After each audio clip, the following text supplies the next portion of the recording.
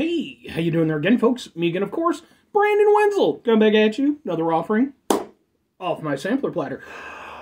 Yes, indeed, folks, sampler platter video series videos I've been doing for a while now, where I go over there and try out food and drink items. I eat stuff, I drink stuff. Then, folks, I'm going to talk about stuff. I'm going to let you know all you need to know about hopefully delicious stuff that the time I'm doing this, folks, I mean, yeah, you know, Florida's over there doing Florida stuff with Florida man. But what about Connecticut man? No one ever thinks about his needs. I'm just saying. Aside from Connecticut man, Pier Can Thunderbolt poster behind me, crappy old ladder off to the side, there's a bunch of Marvel figures up there. And, folks, and I've also got some animal stuff over there, but just ignore that, it's just in the way at the moment. But, and, on top of the other and, I'm wearing a cool shirt. When I wear a cool shirt, I like to highlight the shirt. What cool shirt am I wearing? Boom! We're wearing cold shirt. Not just any cold shirt, this is the Broken Human Tour from 2000 and, looks like 16. Is that 16? No, that's 19. There we go, 2019. Hard to read upside down.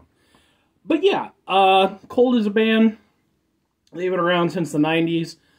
They kind of had their heyday sort of around like the late 90s, sort of during the nu metal era. Very different style of music depending on which album you listen to. Some of their earlier stuff a little bit heavier. They never were like a super heavy band though, even at their heaviest.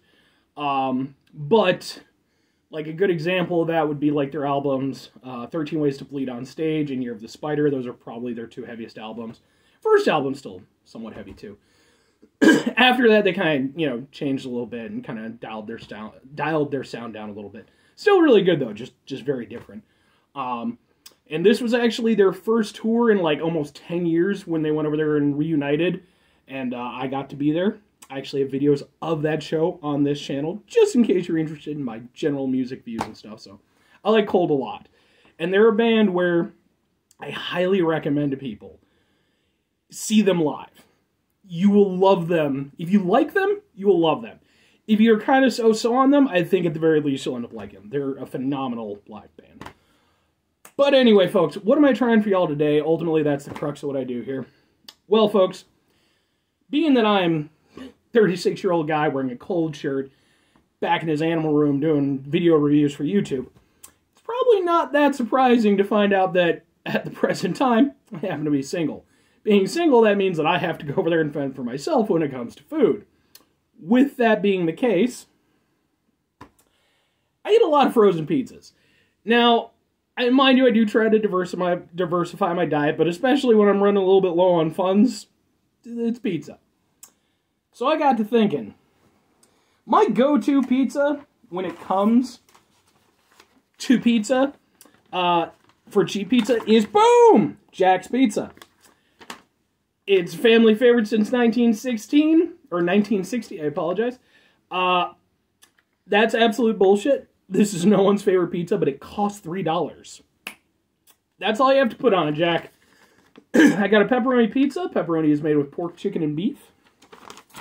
But the thing was, folks, I got to perusing, happened to be at Walmart, and I decided, boom, to try out a great value pizza.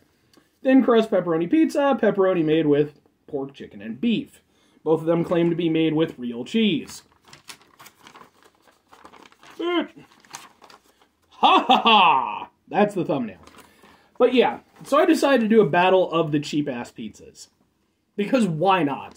Ultimately, my demographic, whatever it may be, I think they could use this advice.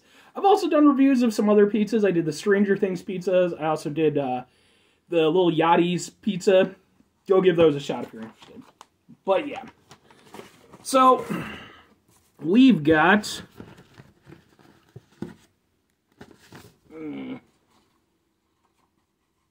Okay. Alright, so, this one right here, this is the Great Value Pizza. How do I know? Well, I put it over there. But specifically, it's a little bit undercooked on the bottom. I did go over there and cook these at the same time. Thing was, my oven kind of sucked at the best of times, and then on top of that, you had two different times. The Great Value was at 400 for 13 to 16 minutes. I did a little bit longer than that to kind of give it its best option, or best chance. Jack's is at $4.25 for 11 minutes, and I actually had to do that one for a little bit longer too because of the two pizzas being in at the same time. So this one right here is a great value. This one right here is the Jack's, and you can see much more stable. So it was a little bit lower on the tray. I tried to get them as close as possible, so I'm not going to hold the crust against the great value. Couple pizza notes because I can do that. Well, I already said the time and the temperature. So really the only other pizza note that I have to mention, great value, 19 pepperoni. Jack's, only 18. Jack's is ripping you off. I'm just saying. I forget exactly how much they cost. I think the great value might have been a tiny bit less. But they're both about like $3 to $3.50 pizzas. But anyway, I've actually never had a great value pizza. So I'm going to start out with Jack's. I've had a lot of Jack's pizzas over the years. Typically when I do Jack's, I go over there, there's a secret, okay? So write it down. Drop some knowledge on you. While I'm waiting for the oven to preheat, I'll actually go over there and take some hot sauce. You need like a watery hot sauce, like a Tabasco sauce or something. Pour it directly onto the frozen pizza before you even put it into the oven.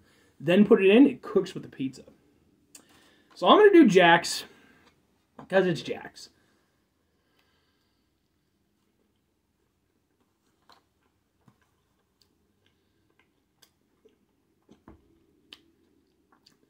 And for what it is, it tastes exactly like Jack's Pizza. Never had Jack's Pizza because you're a more financially responsible adult than I am. Fair enough. Jack's Pizza is fine. It is the definition of fine pizza. Okay? It will get you through. Like I said, it's like $3 a pop. You don't buy Jack's because you particularly like it. You buy it because, again, maybe you don't always make the best financial decisions. And come the end of the week, it's good to go over there and have a few extra pizzas just in the freezer for when you need them. Emergency pizzas. That's what Jack's is. But that said, it's not horrible tasting or anything like that. You don't get much flavor from the crust. The cheese is fine, although I've always found it to be a bit sparse in terms of its distribution. You get a lot of spots where you can see the tomato sauce coming through on the bottom. The pepperoni tastes fine. It's not a terrible pepperoni for what it is. It goes over there. It does the job of the pepperoni. It's not the best pepperoni you've ever had, but it's meaty. It's salty. For a Jack's Pizza, it's not a bad option because it's going to cover a lot of area. And on top of that, you know, it does a decent job of kind of covering up the fact that it's a somewhat subpar pizza. But it does do the job. I can't complain too much. Now we're going to move on to the great value.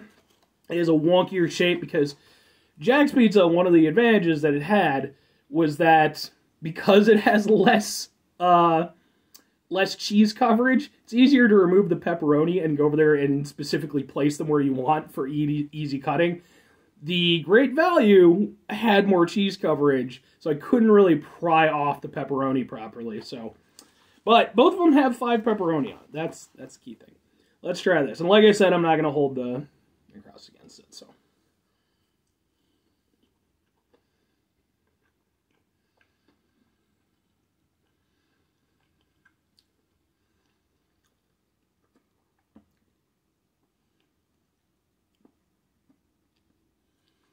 Okay.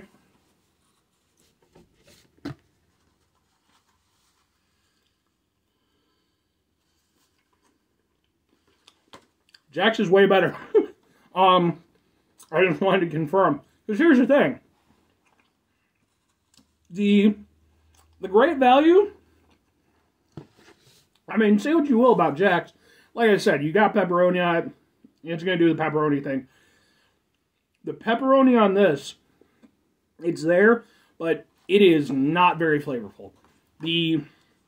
I would say probably the most prominent flavor of the great value pizza is actually the cheese, which isn't a terrible thing. I mean, cheese is good, but when you buy pepperoni pizza, you want a pepperoni pizza.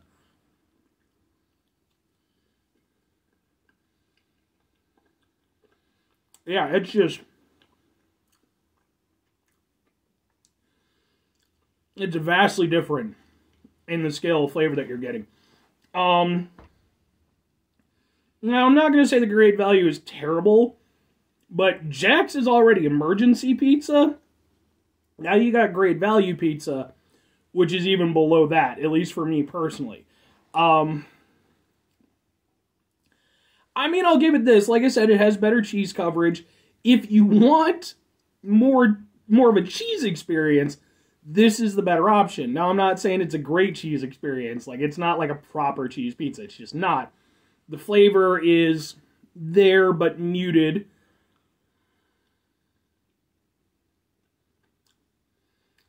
I also feel like there's just less sauce. Like, really. I feel like Jack's just has more sauce. Like, it seems like they put the emphasis on the cheese with the Great Value. And the problem is that, well, cheese isn't bad and it's made with real cheese. It's also not that spectacular, so you'd want the other aspects to really stand out.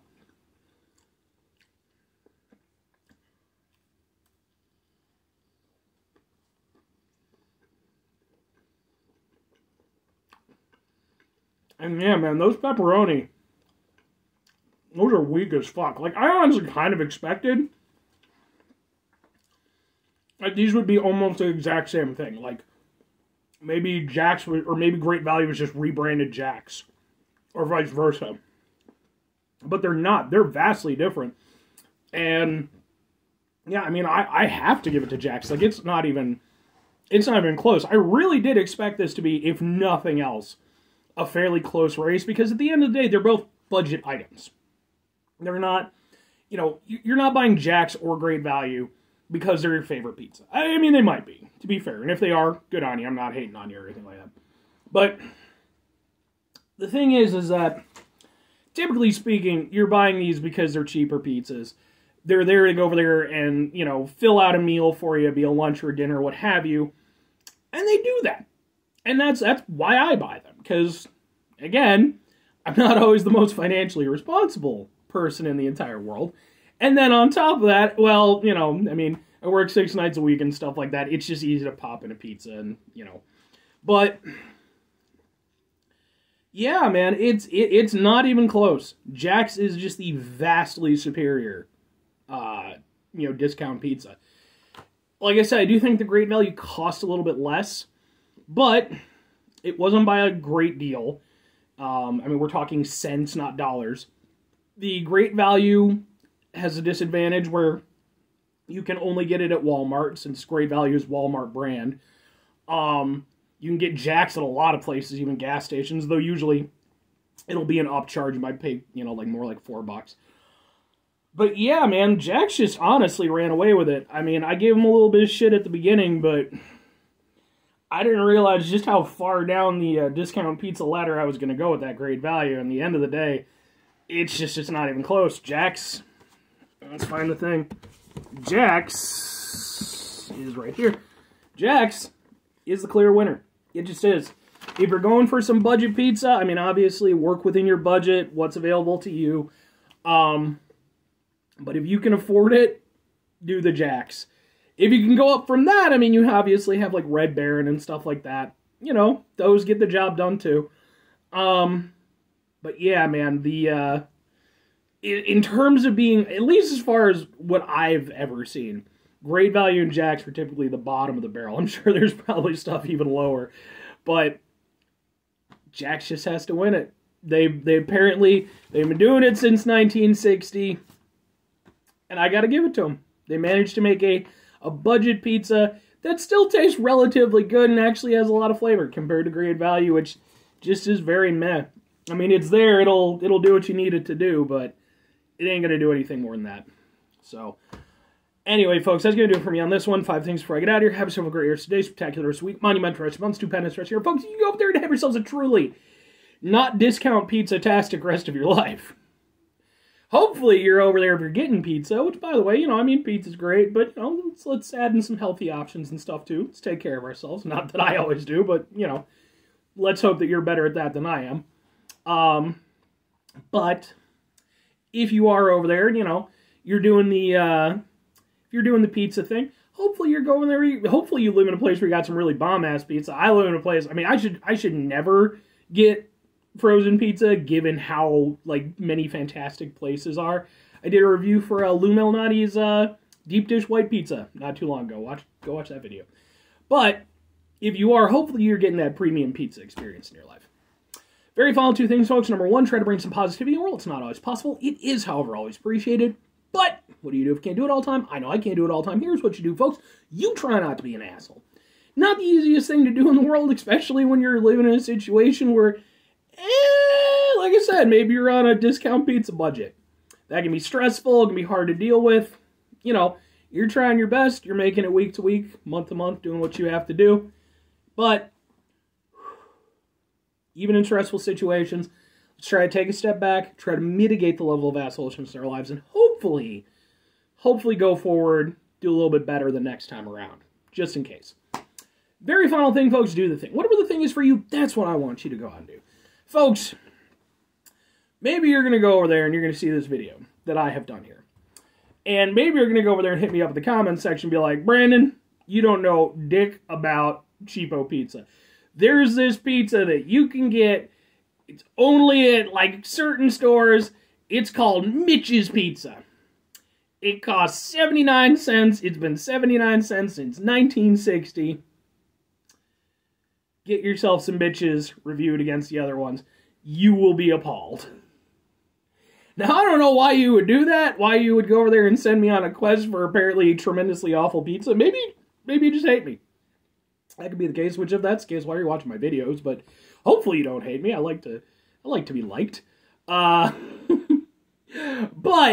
hopefully you're not doing that. Maybe you're doing something else that's actually rewarding with your time.